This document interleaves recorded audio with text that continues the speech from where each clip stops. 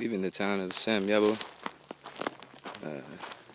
Once again, very agricultural, and I'm happy to be getting on the road early in the morning. There is a lot to be learned about this whole culture here.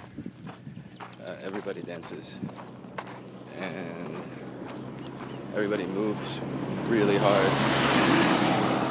They hustle to get things done.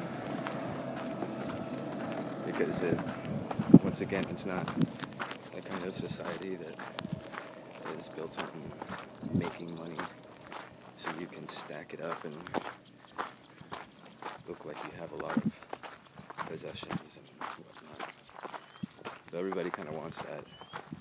Still, it's about survival from day to day. And that is something that is really hard to comprehend sometimes. Everything so easily. I mean, this is a town that's pretty big. One person had electricity that I met. So,